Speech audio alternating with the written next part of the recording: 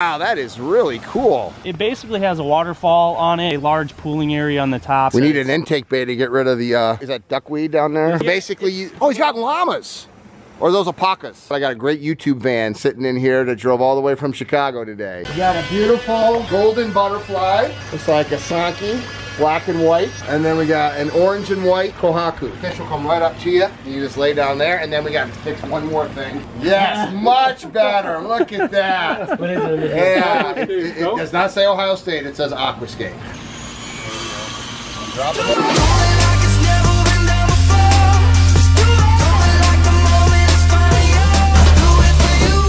To living the Aquascape lifestyle.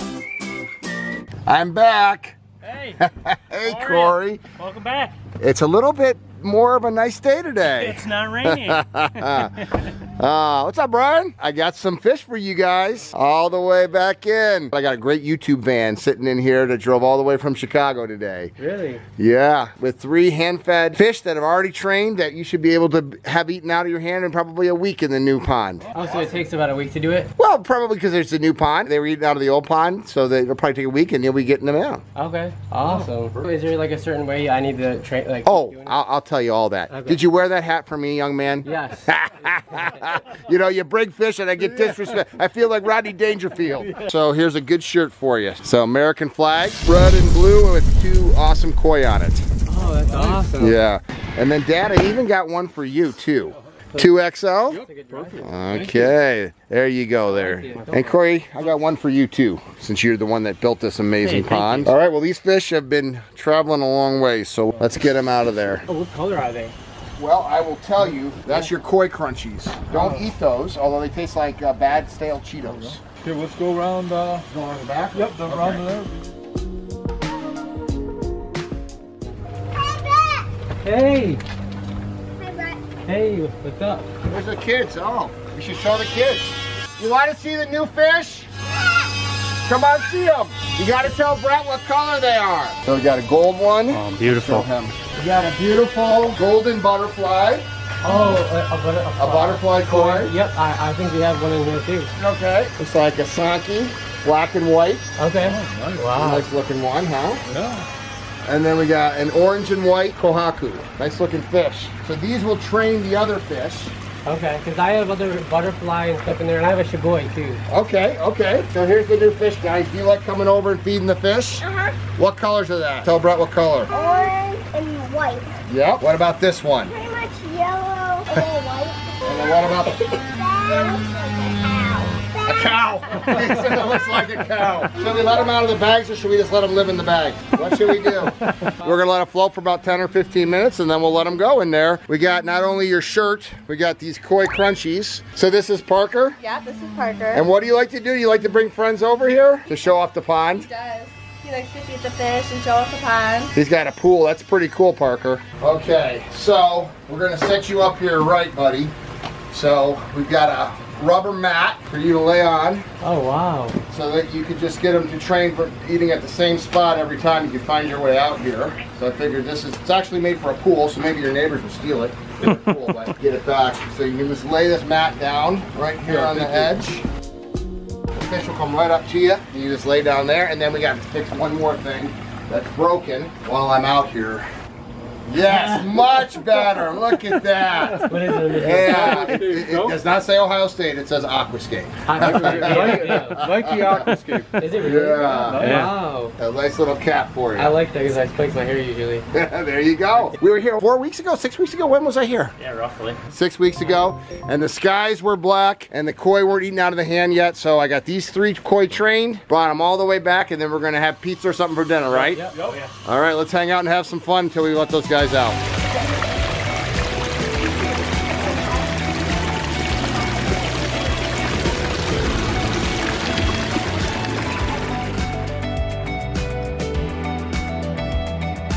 Come on, buddy. So just go down to your knees right now. Yep, there you go. And then just kind of go out there. We're going to let you actually put the fish in. Yeah, let's go keep going out there. So this is the orange and white one. That's it. Okay. Ammonia and stuff. So yeah, reach in there with and drop them in. Yep, there he goes. That was so cool to feel. So here he is right here. Now, which color is this guy? You gotta let Brett get this one. The last one in here. There you go. There you go. Ta-da! Nice. There he is. So those are 3 new fish. Thank you so much. Oh my gosh. Thank you. I really My pleasure. And so what you'll do is you'll just lay right down here and then start feeding them right in here and splash it. Right in here? Yes. Do I need to like do something to get their attention? Yes, you splash and then you put a little bit of the, break up a little bit of the koi crunchies, and then, you know, they'll start coming up eventually. And within a week, they'll be eaten out of your hands.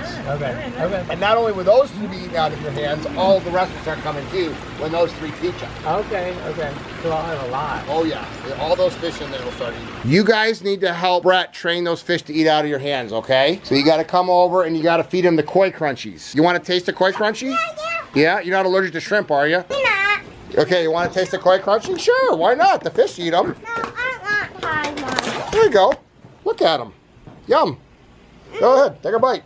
Take a bite. What are they, shrimp? What do you think? It tastes okay? He threw it to the fish. That's a smart boy right there. Yeah, throw it to the fish. He threw it in the waterfall. It's coming down. Woo! You want one more? Grab one. Get that rock. Yeah. Yeah, there you go. It's wheat flour, rice, cornmeal, pollock, fish meal. Mom, you want one? I don't. I love my job. So that's how the plants spread and they grow. But then you've also got like really fibrous roots that feel like almost like a brush. Feel that? They do. Oh yeah. Right? And that's like what's gonna help collect how all does- the things in the water. And Oh, so that's so. Yeah. I was gonna. How does it like? You know, when you put the actual plant in the ground, or it's in the water? yeah, this one floats. Okay. So I was yeah. gonna say. So how does it absorb the water? How does it suck it up? Right, so through all those little fibrous roots, That's it's going how to it- pull all the nutrients. All this little stuff's going to get attached, and all this bacteria that's going to live inside all these little roots and help filter out the water. A little Ed Pond professor right Absolutely. there? Yeah, I mean, Good. I learned it from someone. And you'll be throwing those out in about a month because they're going to spread so fast. That's how they float. So the water hyacinth has this like almost like styrofoam. So here, hold this. You can feel it. Oh, Feel wow. that styrofoam, and you Yeah. can squeeze it and feel. That's how it floats. Filled with air. Yep, it's got all those little air pockets in it. Oh, so that's how it flows. Yeah. Wow. Yeah. Yeah, you'll be throwing those away. they'll expand. Oh, because they come out. There'll be a lot Yeah, of. but it's an annual that'll go away at the, you know, it won't come back next year. Just add a new plant next year. So you worked for 2 years at Air Canada? Yep. As a gate agent, and Yeah, I worked for 2 years at Air Canada. I was, you know, I moved the jet bridge on the aircrafts, and I would check people in at the front, and I kind of run around, do anything and everything. I loved it. Tell them what you did when you were there. Where you went. I flew to Paris, what? first class. I bet your mom and dad have never been to Paris. No, Paris might never be the same if you were there. That's pretty cool. Yeah. So you got to see the Eiffel Tower. Yep, at night, and I'm so glad I got to do that, you know, because that was actually 3 years before this all happened, so it was good that I got to do all those big stuff. So. But you've always been fascinated by airplanes. Oh yeah, commercial aircraft. Like I can name them off. I know them all in my head. I love them. Yeah, yeah. When's the last time you were up on an airplane? A couple months ago, Oh yeah, where'd you go? we went to Florida. Yeah. Oh, yeah. nice. And I love Delta. That's my favorite airline. Okay. Yeah, Tell them where you're going Friday. I'm going to Hawaii. Oh, that's right. You guys said you were going to Yeah, Hawaii. So I get to be on an airplane for a while. That's very awesome. Yeah. Have you ever been on a private jet? No. What if I took a private jet and flew up here and picked you up and then brought you back to Aqualand? That would be out of this world. Corey, how's that sound? Is there a seat for me?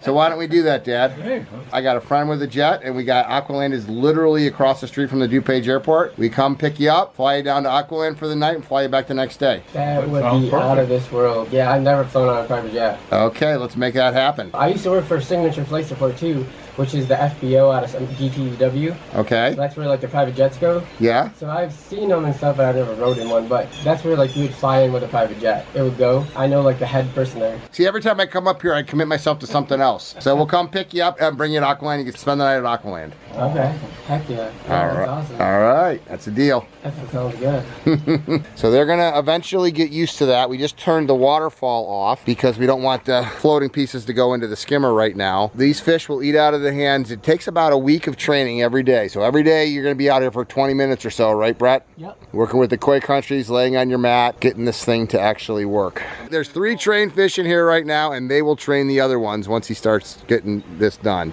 So, hey, Corey, great job. My pleasure. And it truly is. It warms my heart. I almost wore that mask today. What one? Spider-Man. You got both of them on. You're double maskered. That's my kind of double masking right there. I don't even just stop Yeah, and work your other sometimes- senses, right? Yeah, since I lost sight, I would say my hearing is the thing that is the best out of me.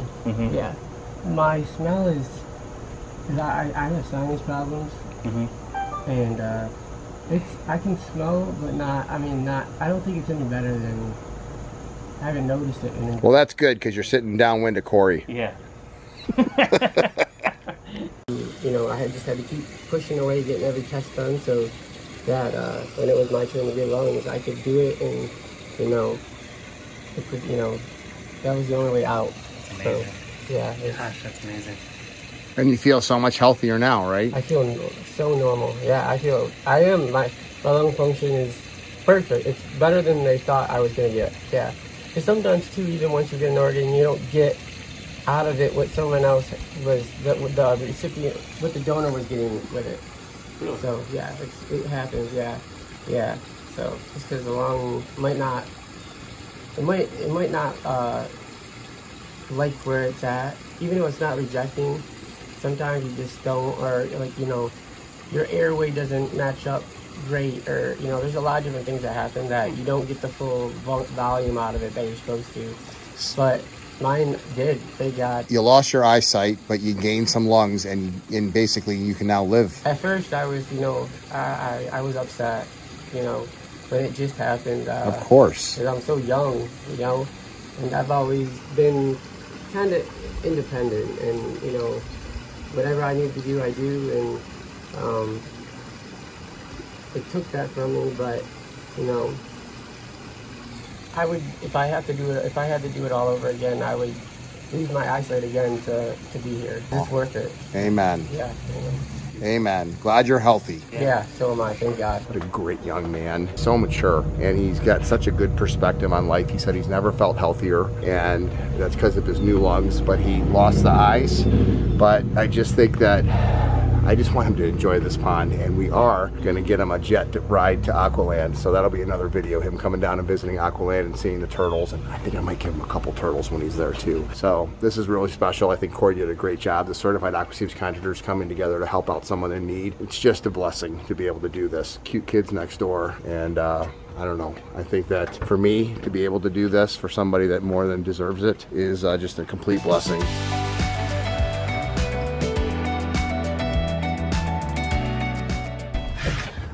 All right, so we're gonna surprise the guys, huh? Surprise the team here. We're in an in-progress project here.